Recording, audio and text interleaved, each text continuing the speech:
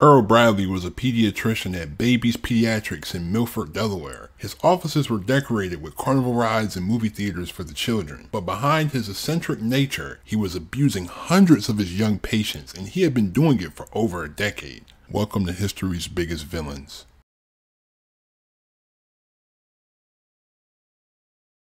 Earl Bradley was born on May 10, 1953 in Philadelphia, Pennsylvania. He graduated from the Temple University School of Medicine in 1983 and completed his pediatrics residency at Thomas Jefferson University Hospital in 1986. Around 1984, he began working at Frankfort Torresdale Hospital on Knights Road in Northeast Philadelphia. He opened his own practice in a small complex just a few blocks away at Academy and Red Lions Road in Morrill Park. He continued to work at Jefferson until a sudden move to Lewis, Delaware in 1995. The move was abrupt and poorly planned, with many patients complaining that they were not even notified that appointments had been canceled. In Lewis, Bradley was widely regarded as eccentric. His practice, Baybee's Pediatrics, had patients from area farming and resort communities. The medical offices located near Lewis in Sussex County were decorated with carnival rides and other children-oriented decorations, such as a giant statue of Buzz Lightyear from Disney's Toy Story and a small movie theater showing Disney movies. He owned several vehicles which were painted yellow and black with eyes and a tail to resemble bumblebees. The oddities extended to his home, where he prominently displayed a full suit of medieval armor on his porch. The first allegations of inappropriate conduct by Bradley began in 1994, when Thomas Jefferson University Hospital investigated a patient's complaint of sexual misconduct. There was a second allegation in 1995, but the hospital could not verify the claim, and records remained sealed. Bradley promptly closed his struggling private practice and relocated with his children to Lewis, where he took a job at Baybee Medical Center. In 2004, Bradley's sister Linda Barnes, who had served as an office manager at his medical office, alerted the State Medical Society that parents had complained to her about inappropriate touching by Bradley. Barnes also reported that Bradley physically and emotionally abused his own son and stole prescription antidepressants from the office. Allegations were made again in 2005.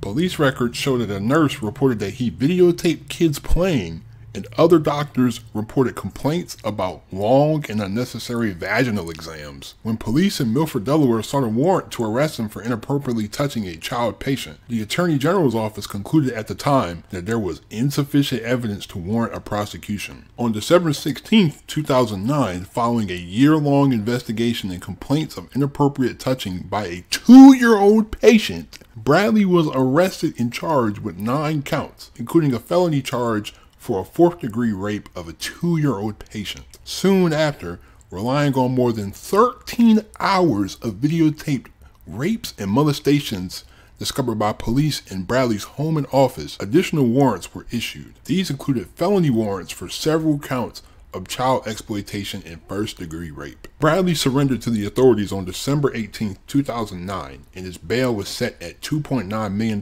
cash. An initial preliminary hearing was delayed after prison officials placed Bradley on suicide watch. His attorney, Eugene Marr, denied that Bradley was suicidal but complained that prison officials had deprived him of his prescription glasses. In February 2010, a grand jury sitting for the Delaware Superior Court indicted Bradley on 471 charges, including counts of rape and exploitation.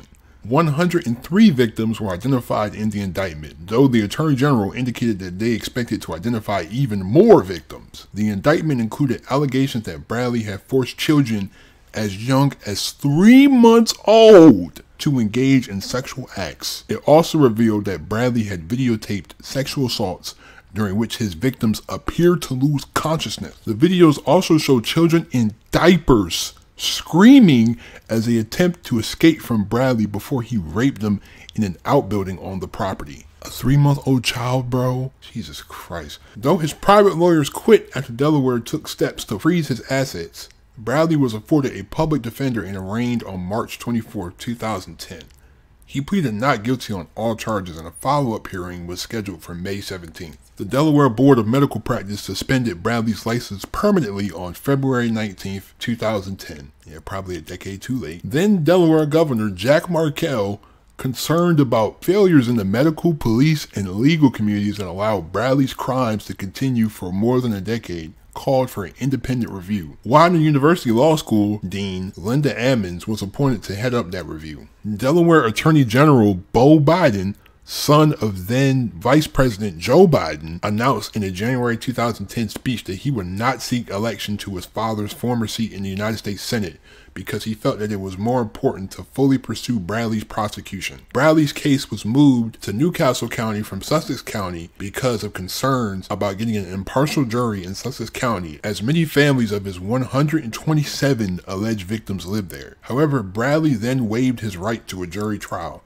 opting instead for a bench trial. The case was then moved back to Sussex County.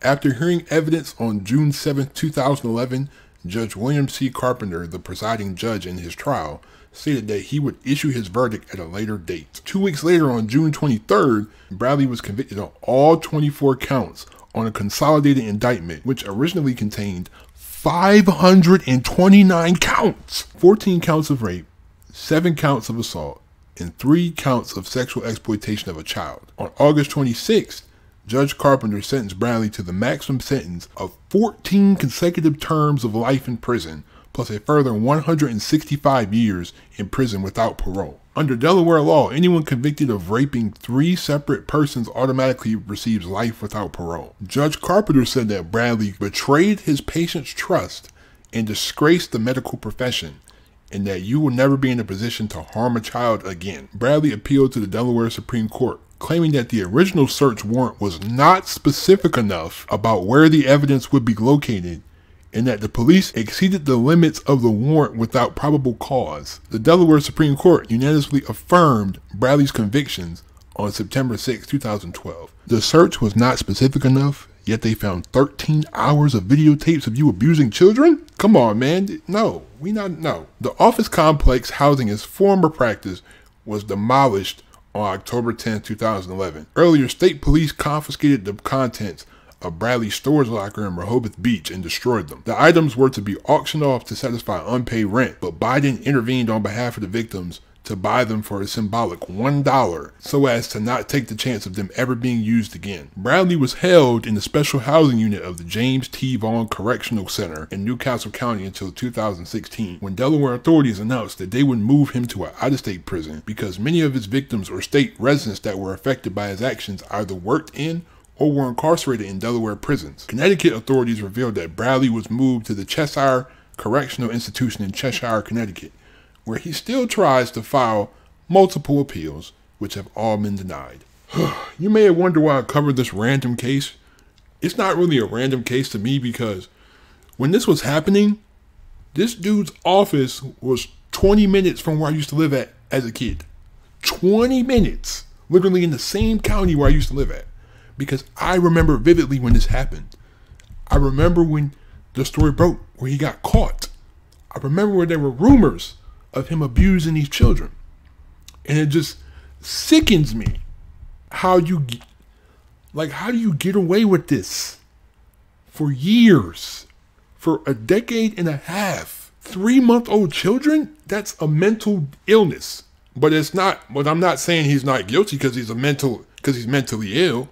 I'm just saying he has a very weird mental illness. Something is wrong with that dude. Something is seriously wrong with him. I just remember this, and this case really stuck with me because it's just like, not much happens in Delaware. You know, Delaware is really like one of the smallest states in the United States, and nothing really happens in the state. And this was one of the biggest criminal cases in the state's history, if we're being all the way honest. So this was just something that struck me, like, it just creeped me out so much because it was always, and you know what I learned? My state, Delaware, has the 3rd highest per capita rate of people on the sexual offenders list in the whole country. So that's not, because I remember them times I was waiting for the bus and it was a weirdo in a van trying to look at me weird. I'm going in the house. I'm going in the house. I just wanted to tell this story because this struck a chord with me, but I really hope you hope you like this story, you know what I mean? If you like this video, hit the like button, hit that subscribe button. If you're new to the channel, this will be on all the networks like Spotify and Apple Podcasts and all this other stuff. This will be on there. But Jesus Christ, this just strikes a chord with me because it just ugh, it just creeps me out. But I hope you really enjoyed this, but I'm out. Peace.